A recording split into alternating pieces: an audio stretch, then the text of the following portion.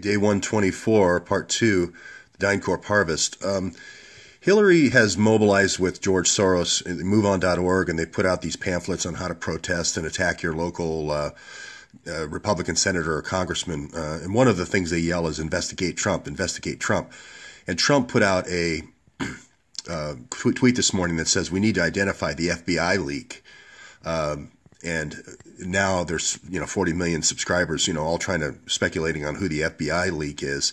And here's where Trump can say, absolutely investigate me, because the guy who initiated the conversation with Trump's people, with Reince Priebus, is Andrew McCabe. Andrew McCabe is the one who came over and made the phone call to Reince Priebus and said the whole CNN Russia hoax thing is a hoax.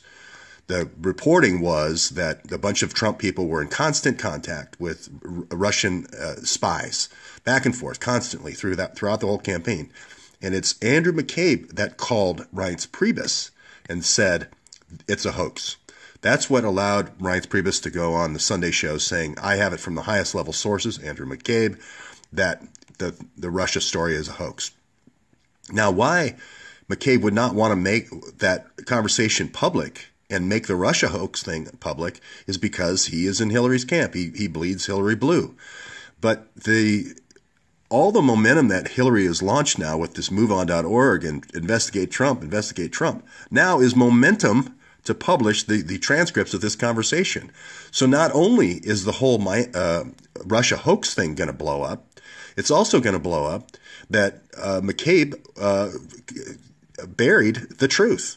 Again, another obstruction of justice. Now, if they don't publish the transcript, it's going to be destruction of evidence again. So here, my career advice for Andrew McCabe at this point would just be cut ties with Hillary altogether, send back the $675,000 bribe, publish the whole transcript of your conversation with Reince Priebus or your conversations, publish the metadata of the $675,000, and get away from Hillary. This is destroying your career. You're going down the tubes with her. This is like the water going over the gunnels at the Titanic. First one lowers the next one, the more water pours in, and then it's just physics then that you're going to have this downward keel straight into the bottom of the ocean. The story is bending toward the truth. You can just see it happening with CNN. And there's no way out of this now. You've got all these people out there screaming, all these MoveOn.org and the union organizers and so forth screaming. And all the Republican senators have to say is, absolutely, we're going to investigate Trump. We're going to go right to the heart of this Russia hoax thing. So it's the classic sending in the army and then bombing them on the beaches before they get to the target. So I'll have more this afternoon.